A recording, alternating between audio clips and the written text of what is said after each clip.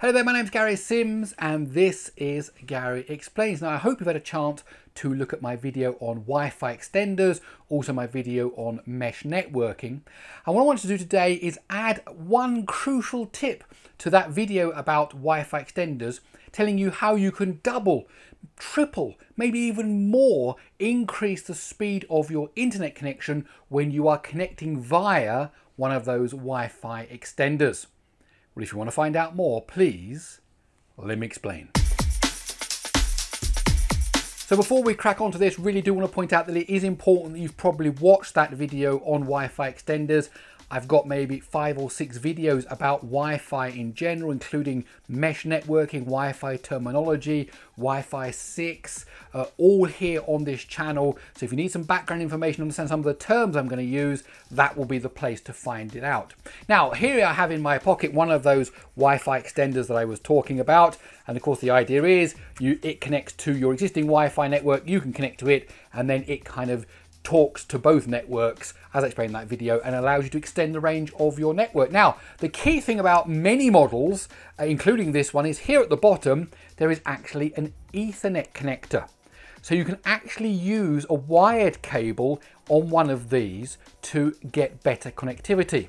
So how does that work? When you connect to it using an Ethernet cable, there is a configuration that you can do, and I'll show you how to do it on this particular model in a moment. There's a configuration you can do where you can turn it from a Wi-Fi extender into a Wi-Fi access point. And that means what you're really doing is you're creating a new Wi-Fi network somewhere else in your house, in your property, and you're creating that network and it's connecting over an Ethernet cable then to your existing network. So let's just show you the steps you need to do on this particular model. It'll be the same on most of them. The ideas are the same. Obviously the interface and so on will be different, so you can understand what I'm talking about. Okay, so the extender is plugged into the mains and there's also an Ethernet cable plugged into the extender. Now for this particular model, you still have to connect over its Wi-Fi network to be able to do the administration. So I've connected to the default Wi-Fi network, which was tender __ext, and then there's a default address that you get, a default URL you can type in your web browser to bring up the administration interface. Each extender will be slightly different, but the principles will remain the same. Now, as you can see here, this would be how you would normally configure the extender as a Wi-Fi extender, like I covered in the other video. But if you notice here up at the top, it says switch mode.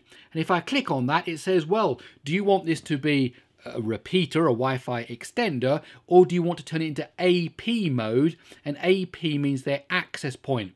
And that's what I want to do. I want to turn it into an access point. Now, before I click here, notice here, this part here has got the Wi-Fi sign. So the connection between the extender and your router or modem is over a wireless network. If we click now on AP mode, we can see that now changes to a straight line. In other words, a cable.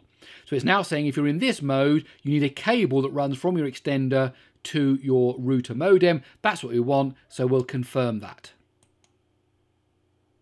Now at this point, you are now able to set up the extender as if it was any kind of access point. What SSD do you want? You know, so here it's given us that default one, as I mentioned earlier, tender __ext. You know, we could put anything we like in here, you know, Office, something like that. And then I could set the Wi-Fi password so that only certain people can connect to it. So I'm going to type in 1 2 3 4 5 6 7 8. Very, very strong. Hint, don't use that password.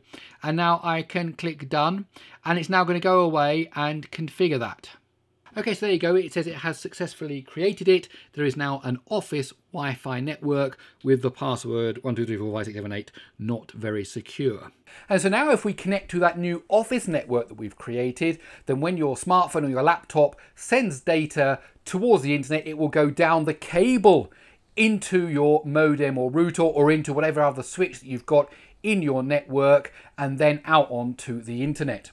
Now, before we talk about performance advantages, it is worth pointing out that networking is always about end-to-end.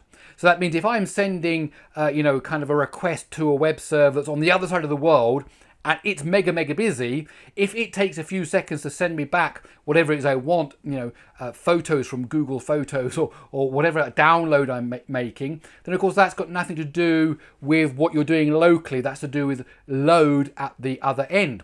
And also at the same time, if you've got a problem somewhere in your network, for example, at some point all your network goes through a 10 megabit a second switch, for example, an old one, an old Ethernet switch, then that's going to be the bottleneck. So remember, it's always end to end. But considering end to end, let's see what performances we can get from an access point that's connected via a cable. So as just a reminder, when I was using this Wi-Fi extender in Wi-Fi mode in the kitchen in my house, the most I could get connecting all the way back across the house to my router modem was 23% of the overall bandwidth. So here, when I'm right next to it, I get 100%, and by the time I move through a few rooms, the maximum I can get is 23%.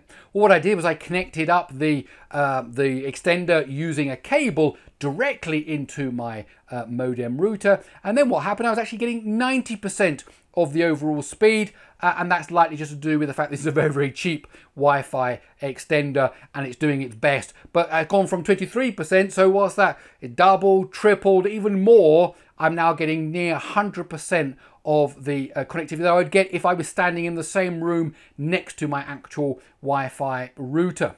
Okay, that's it. My name's Gary Sims. This is Gary Explains. I really hope you enjoyed this video. If you did, please do give it a thumbs up. Don't forget you can follow me on Twitter at Gary Explains. I also have a newsletter. Go over to GaryExplains.com. Type in your email address. You won't get any spam, but you will get the newsletter. Okay, that's it. I'll see you in the next one.